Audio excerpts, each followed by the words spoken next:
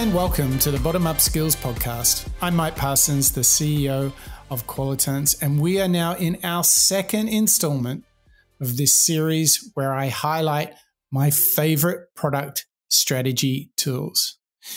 And this one, we're going to use the full marketing funnel, sometimes called the growth marketing funnel. It has all sorts of nicknames, but you get the gist. It's all about the marketing funnel done completely A to Z. Now, the reason that this matters so much is that traditional marketing is often obsessed with just the very top of the funnel, sort of customer acquisition. So the key thing that traditional marketing is all about is reach and frequency, blasting the message to as many people as many times as possible. However, what we've seen the emergence of is a fully integrated entire funnel approach, which has been really brought by this kind of movement around growth hacking, growth marketing. And what it does is it follows the whole user journey completely. And what it does is it focuses on the conversion between the steps. So not only are you looking big picture, very broad, but then you also go deep, which is what's so great about full marketing funnel as a tool, is you get really into the nitty-gritty of conversion, optimization, testing, and validation. So the reason this growth marketing funnel matters so much is it really helps you go way beyond traditional marketing to ensure that marketing is contributing to a healthy business. Really dives in and tackles the question of, is it cost effective the way we're acquiring customers?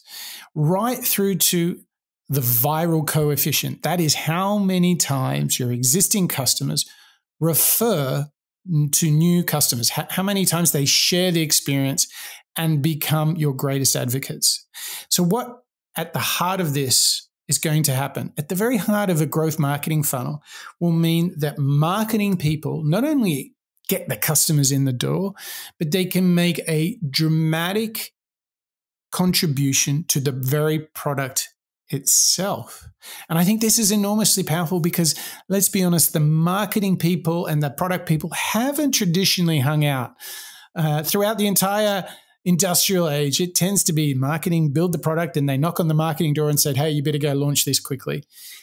Go find me a customer for this problem, for this solution.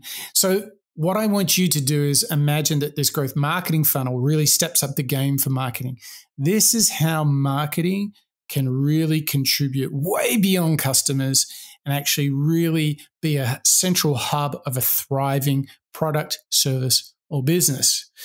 Okay, I've set the bar pretty high, haven't I? Well, let's go through the 6 main parts of the funnel, and then let's look at the sort of the thinking behind each. So the funnel starts with 3 A's and ends with 3 R's. This is, when you put it all together, it sounds like R, and that's why it is sometimes called Pirate Metrics, which was a name famously given by Dave McClure. Let's have a look at these 3 A's and then these 3 R's. At the very top of the funnel is awareness. How many people recall, know, are familiar with your name and brand?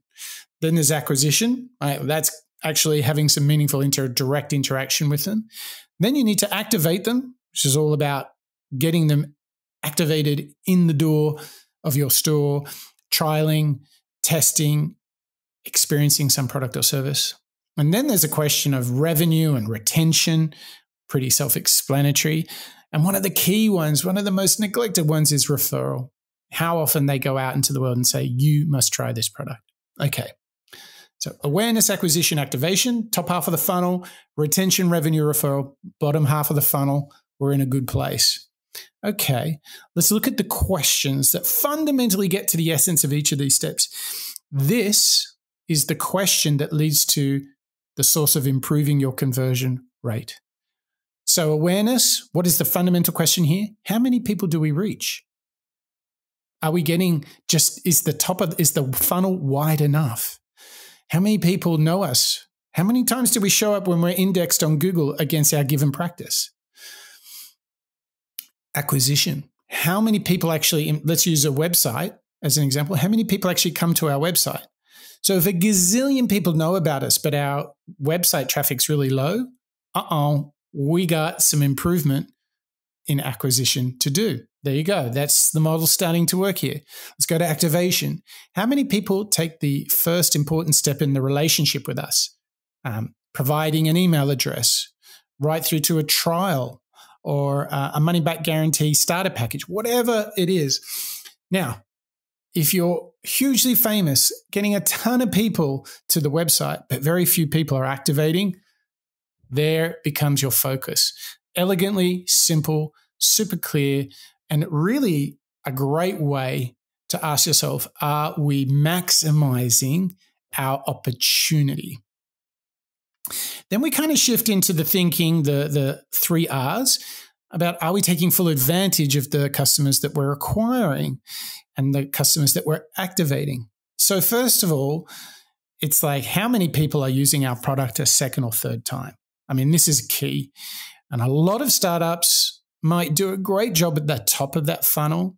A lot of enterprises could be the same here, but actually very few actually become very active, ongoing customers. You know, you look at the classic example of this is you work really hard to get people to download your native mobile app from, let's say, the iOS App Store. You use it once, and then within a couple of months, it hasn't been used and gets deleted. This is a very common paradigm in actually the native app universe, that after 30 days, app usage decline to essentially a dozen or so key apps. And beyond that, people are not using very much at all. So are you retaining your customers? Are they staying active? Then there's the big chestnut. How many people start paying and how much do they pay? There's all sorts of great acronyms you can use here. Cost per customer, revenue per customer, revenue per user. I mean, there's a lot here. Key thing here is you could have a lot of customers using the free version of your product, but you're actually getting very few into revenue. Or you might have people locked in revenue, but the revenue is not growing as a gross amount.